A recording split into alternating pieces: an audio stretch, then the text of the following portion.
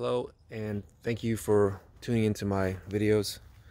I wanted to express my gratitude towards the people that have subscribed to me. I just reached 1,000 subscribers, and it's amazing. I never thought I'd get to this point.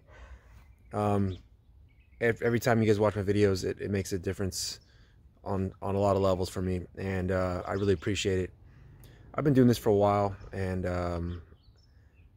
you know, my videos are, I guess they're okay, but I think the idea is I'm just putting out my raw life out there on YouTube, and I enjoy doing it. And so if you like it, you know, please do subscribe if you haven't, and all that stuff.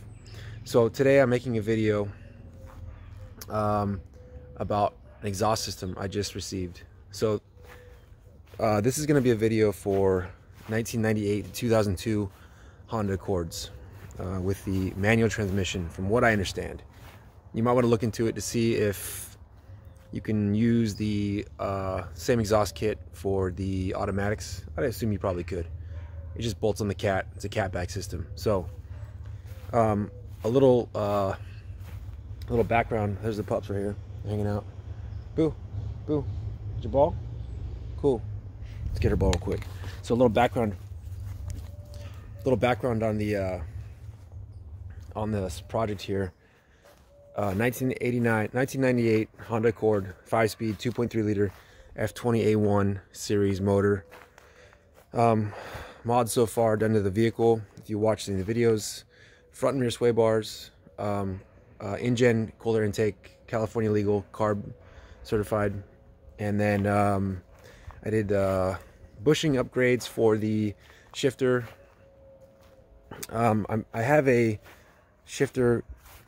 short shifter adapter I'm modifying to be a little more reasonable and actually run better than the stuff that comes with the kit, because the stuff that comes with the kit it's pretty janky. I wouldn't really suggest just rocking that unless you were able to drill it out and get the set pin. Some of you may know what I'm talking about, but the adapter kits just basically they make your shift a lot shorter. Whether it's worth it or not, I don't know. But also updated the whole shifter platform with genuine Honda parts. And then let's see, anything else I've done in the car? Just HID stuff. But I've been debating about exhaust. I've been talking about the exhaust system for a long time. I wanted to do a California legal DC40 or DC40. That's another story. I wanted to do the DC421 exhaust system, and then do the catback later. But I figured, why not just get this right here, which is a DNA from Amazon of all places. It runs about 170. It's all stainless steel, and DNA motoring. And I'm making the video because I think a lot of people might be apprehensive to just go for buying one of these kits. And I totally get it. I actually bought it with the same feelings as many people might do. What you're getting is pretty good though, and I'm going to show you right now in the box what you actually get. It's pretty good. You know, the quality's there. I'm not a fan of the canister style mufflers, but I might give it a shot for a little while, see how it sounds. Never been a fan of the way they look, but that's coming up next too in this video here. So let me show you what it looks like and see what you think. Again, thank you for everyone watching my videos. It's great to have the viewership that I'm luckily able to have here. So DNA motoring, I've obviously opened it up already. I got a couple pieces I had to modify because unfortunately some loser cut off my catalytic converter before I bought the vehicle, and that's what actually made me have the ability to buy the vehicle, because the person that had it before me didn't want to deal with the cat that had been cut off. So I've got that issue. Normally this would be a bolt-on system that goes right onto your stock cat with a 3-bolt flange. So I've had to do a couple mods to get to this point, but let's take a look. So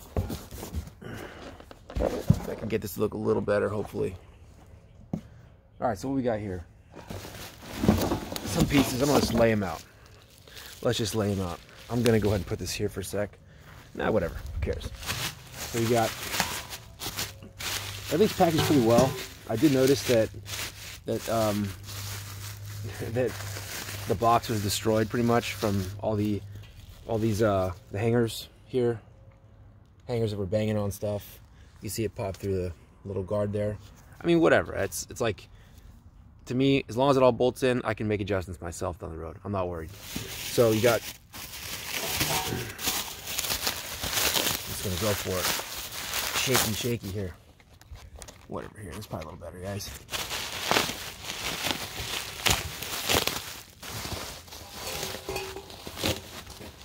All right, so I'll lay out the system, how it looks on the vehicle itself.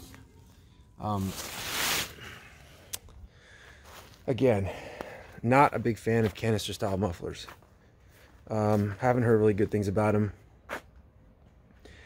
But that's why, before I even bought this exhaust, I actually really wanted to get something that didn't sound super ricey. No one really cares for that, especially in the Honda scene, you know. And speaking of ricey, what do we have here? The old canister muffler. Now, I gotta say, the welds are very good. This stuff on here is stainless steel. It's polished. It does come with the, whatever you call it, limiter or whatever, I don't know. It's just creates back pressure, reduces sound and all that. Not a fan of this style. You can see, I'm gonna tap on it and you can hear how ringy this is gonna be here. So if I just take some of this crap off, just to get a more of a look. Honestly, oh, there she goes. Hi, Penny.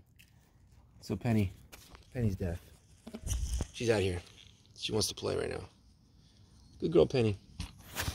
She's sweet. So let's see. That's a bad example. Probably gonna hold it. That's how it sounds to me like there's nothing even in this thing. Honestly, it sounds like there's just nothing in it. There's probably very little substrate in here, which is not going to be good since I'm already deleting the resonator in this exhaust system. But I will give it a shot for a little while and see how I don't know, see how it works. We'll see. So here's the basic layout of the exhaust. There's one more piece that goes from the actual cat, and this is where it gets interesting for me because I've had to do some modifications. Again, it would have been a direct fit for sure, but if you come over here, you see this is the other component. This comes off the cat. This is connecting to the other side here. Hello. Let me lay it out. So here we have the exhaust system. All right, so it's kind of big. Again, it's pretty nice. It's like $170 shipped to your house. I mean, you could go to a muffler shop or something like that, and you know, you could have something like this probably made, probably about $200. But you could do this in your front yard, bolt it up, get it done in about maybe 2 hours if you're lucky, if you're good at, if you got the tools and maybe some air tools. I would suggest running some penetrating oil where the cat meets the stock exhaust. Unfortunately, I'm gonna have to cut mine off after the cat because again, somebody had stole my cat out of my vehicle and left me with this situation here, which is gonna be, it's complicated, but it ain't that bad. So let's take a look. All stainless steel, like I said. Let's look at some of these welds. Nice welds there, good thick flanges. This would have been what bolts up to the original cat. I ordered this off Amazon as well. It's a flex pipe. and it has these holes here. This is for like I would guess, I think it's a Cobalt SS or something like that. And I had to order this, which is going to bolt onto which is going to bolt directly to the exhaust piping that is on the vehicle, just after the cat. So, clamp this on, slide the pipe in there all the way, clamp this real good. Because I didn't know exactly the layout of these, where the bolts go for the cat, I actually had to drill these holes out separately. And I just did that. It was very easy. Drill them out, size it up, and it bolts on just fine. Throw the gasket in there, and I should be good to go with that part. Now, back to this part. It is a complete kit, man. I mean, there's no doubt about that. All the bolts in there. I believe this is a spacer at some point for maybe a different, maybe for here, if there's, for some reason, you have a different setup at some point in the design of Honda. But it is true 2 1/4, and that's inner diameter, 2 1/4 inner diameter. So it can be slip fit on the back there if you were trying to do something like that. And you know, the stock exhaust on these cars is pretty restrictive, I want to say. I'm sure the header, the factory exhaust manifold is just fine. Penny, she can't hear me. Penny. Sorry. Okay. You know what? You can be cool and just chill. You can just chill in the background, huh, boo? Right? So, again, you know, never a fan of the canister mufflers. Don't like the way they look. They look to me, I don't know, what's the word? Just tacky or something. But you know what?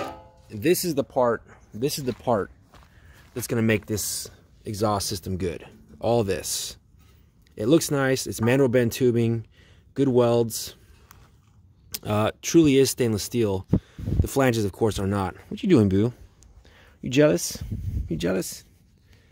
She doesn't know why I'm talking to myself, apparently. Right? What are you doing?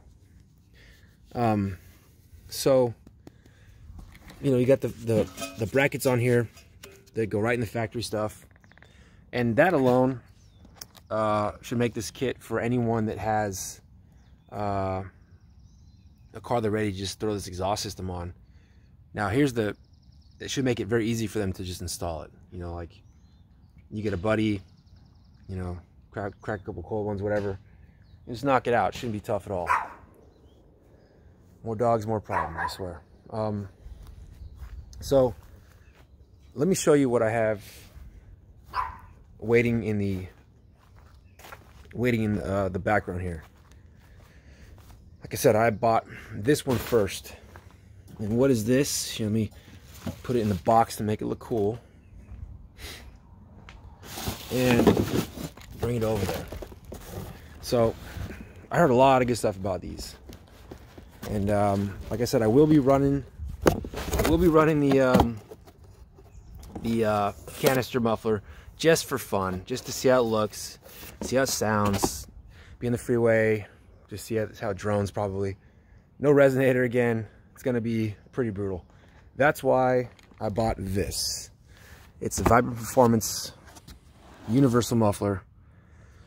Great for Hondas, apparently. And guess what? The twin tip black. So good. Inlet ID is 2.5 inches. Dual 3-inch. Outlet length 4.5. Center 3.25. Body length. You get it. Now this is where this is going to make this exhaust system be very good. Look at that. Check it out, boo. Good girl. So, there it is. Pretty badass, especially since my car's black. I'm really hyped to get this on there, honestly. This is the one. This is the one. dual tips. I love dual tips. I don't know what it is about dual tips on a car. There you go, Boo. Good job. Good spot. Yeah, that's a good girl. Wow, she knows how to hang out, huh? Boo's a good girl. Boo is a good girl. She's very smart. That's a good girl. Very supportive pup. And there goes Penny. She's going to lay in the sun. The other two dogs can't come out because they cause problems with the neighbor's dogs. And they're cool, but my dogs are maniacs. So if anyone out there is looking to see what a vibrant muffler is like, let's take a look down here. It is very good quality. This appears to be either just painted or maybe like a powder coating on there. I'm not sure, but it is damn good. Pretty heavy, so I know there's a lot of substrate in there. It's gonna look very deceptive, I think, on the exhaust system. The only thing I'll have to do is, because this is a 2.5 inter diameter inlet, this is 2.25. I'll have to get a small adapter, and I'll just cut this off down the road and have somebody weld that on. Let's see, let's just size this up. More or less, you know, maybe right here. I'll just cut that off, and I'll have someone spot weld that wherever it needs to be just to make it work. So there it is. That's the system right there. That's the good, that's the bad, and that's Penny. Good girl, Boo. So yeah, I'm gonna be putting that on soon here, and we'll see how this goes. Hey, shut up. I don't know. But it is pretty nice, man. For your money.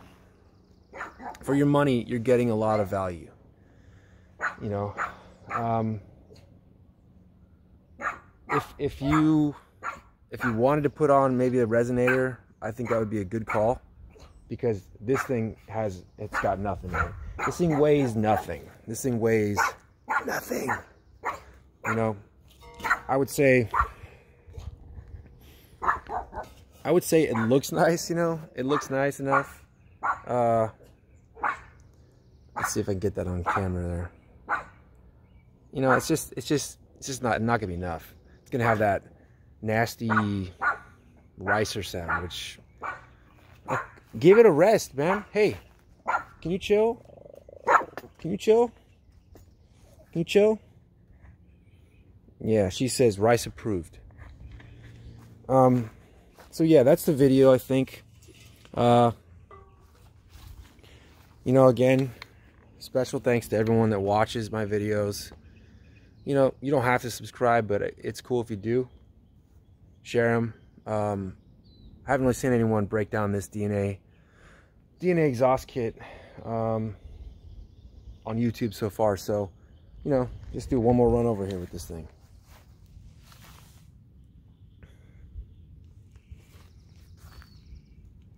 That's a nice touch. Additional support. And it is stainless steel. So even the hangers appear to be stainless steel. I could be wrong. Could just be steel. Pretty good components. This should last a long time. And then of course this is my addition here. But so yeah, I think you get the point. If you want the part number, I'll show you that on the box right now. Where'd she go? Oh, this is a cool one. This sticker came with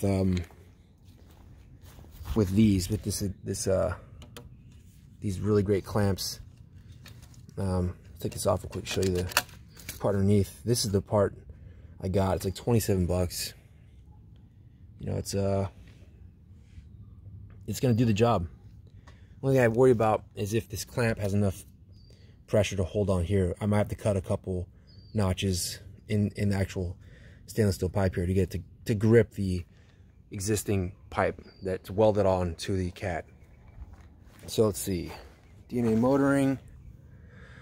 Oh boy,